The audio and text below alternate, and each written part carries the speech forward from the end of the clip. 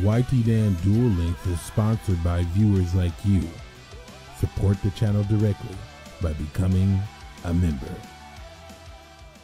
Yes, what's going on, my boys? YTDan back at it again with another Duel Links video. And today we're going to be doing something a little bit different. We're going to be having a card analysis. So I'm going to be making more videos like this that are a little more informative to help improve your gameplay. So if you're trying to get better in terms of dueling against the meta, playing against, playing with your rogue style deck, or even playing in different Yu-Gi-Oh! Duel Links tournaments or the KC Cup, you'll need videos like this. So make sure you hit the subscribe button to catch videos like this all the time. But without further ado, let's just jump into it.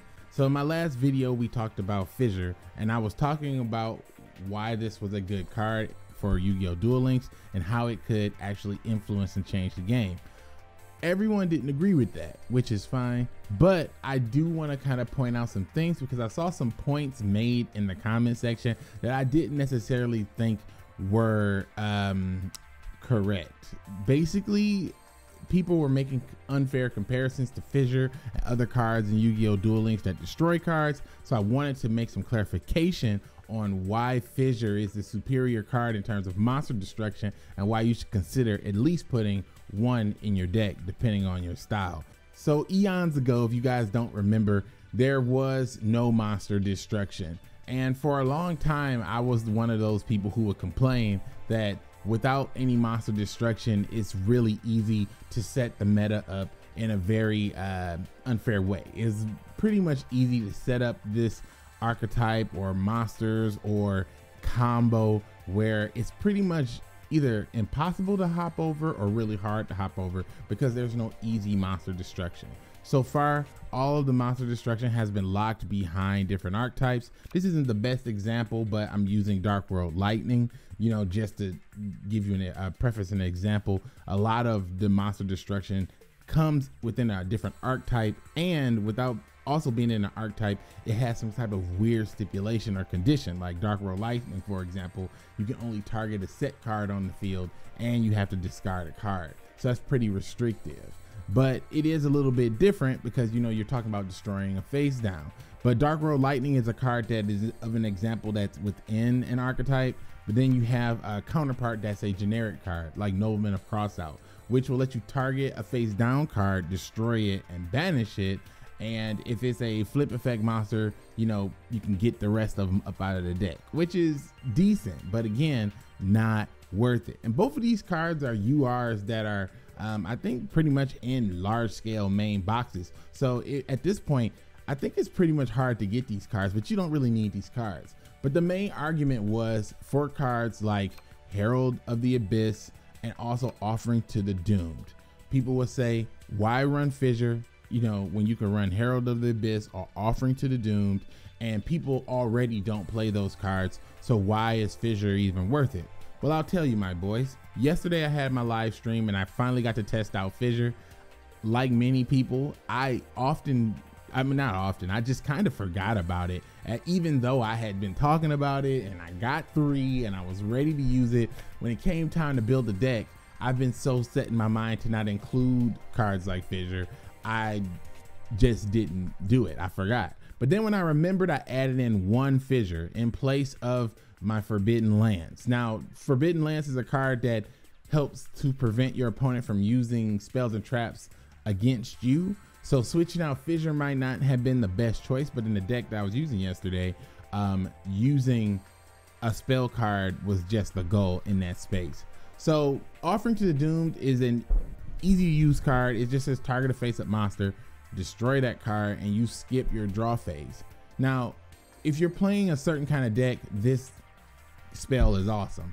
If you're playing an OTK style deck, or you're playing a Kamakiri deck, or you're playing some other deck that would, or a skill that would cause you to not be able to draw, like Restart, using Offering to Doom is great because you can't skip multiple draw phases unless the card says that. What happens is the skips kind of stack. So if you play 2 cards that skip draw phase and you activate your skill and it skips draw phase, you're only going to skip 1 draw phase. You're not going to skip 3 draw phases. So people were using Offerings to the Doomed, but now that Fissure is out, why bother using Offering to the Doomed? If your opponent has Dragon Spirit of White on the field and you activate Offering to the Doomed targeting Dragon Spirit of White, your opponent can use the effect to get rid of it and summon a Blue Eyes, right? Also, why would you play Offerings to the Doomed against a Dragon Spirit of White? You wouldn't, because you know that they can drop it out and summon a Blue Eyes. Well, with Fissure, they can't escape. You activate Fissure with Dragon Spirit of White on the field. They activate the effect, switching out for Blue Eyes, and then Blue Eyes dies, as it should. This is the power of Fissure. And then we're going to talk about cards like Herald of the Abyss. Herald of the Abyss is a really good card. It's very similar to Fissure.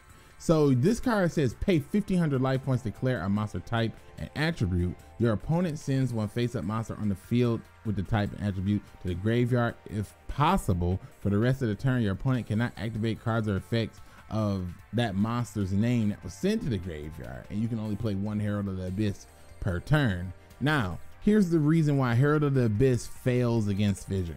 First off, you're top decking and your life points is low.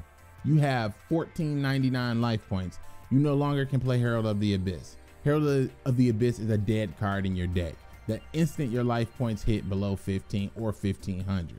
It is not the best card because even though this card does not target, even though this card it doesn't destroy, this card gives your opponent the choice. And if there's more than one monster in the field, you don't want to do that. So in the case where I was playing against the Red Eyes deck and there was a Red Eyes Slash Dragon and a Red Eyes Black Dragon on the field, both equipped with like 2 cards, basically Red Eyes Slash would have been able to negate Offerings to the Doomed. And if I activate Herald of the Abyss, my opponent would be able to choose the monster that they would destroy. And I'm sure that they would choose the Red Eyes so they can get the additional effects of grabbing all the additional cards and adding stuff to their hand.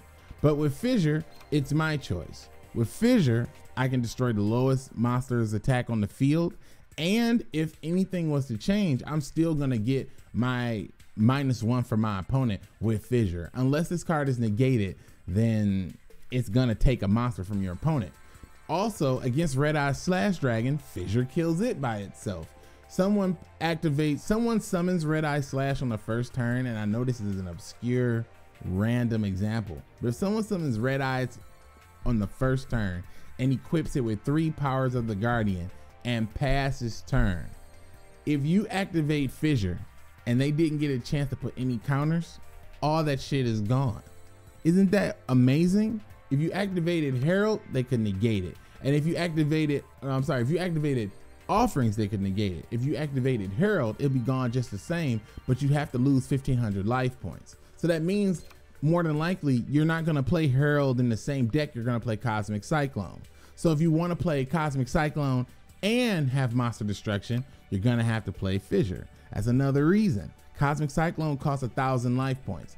Herald costs 1,500. You can't afford to run a lot of these cards. You can probably run 1 of each, or maybe 2 and 1, or vice versa.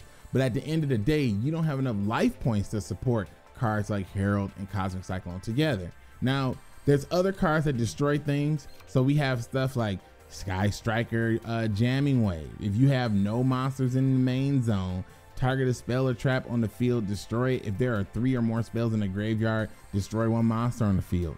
Super high cost, not good enough. And this is also a SR, not as good as Fissure. Flash of the Forbidden Spell. Activate this card when your opponent's monster zones are full. Destroy all monsters your opponent controls. This is an excellent card, but the problem is you can't count on your opponent always having 3 cards. So this is a useless card. Play Fissure. Special Hurricane, an excellent card. Discard 1 card from your hand. Destroy all special summon monsters. Who's to say all your opponent's monsters are special summoned? Who's to say that they didn't tribute 3 monsters and summon Obelisk the Tormentor? You won't be able to use Special Hurricane to kill it, but you can use Fissure to kill Obelisk if he's by himself. You get where I'm going with this. Parallel Twister, an excellent card. Get rid of a spell card to destroy 1 card on your opponent's side of the field, but it targets.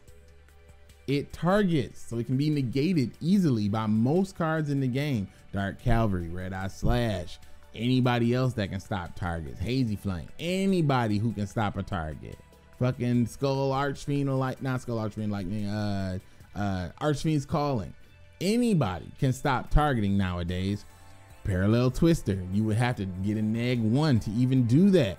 Fissure, skip all that process, blow the monster up.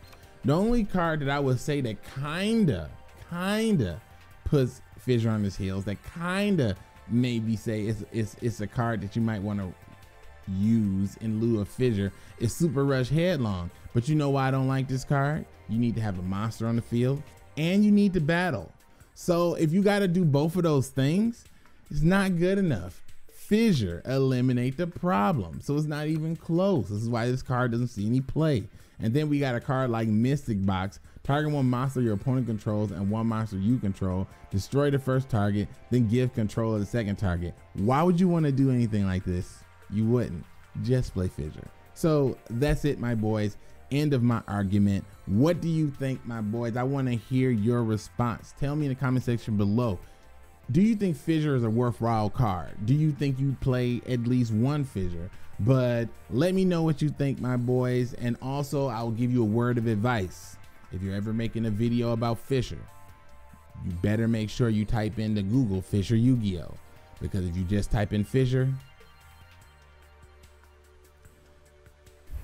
it's terrible. Thank you guys so much for watching.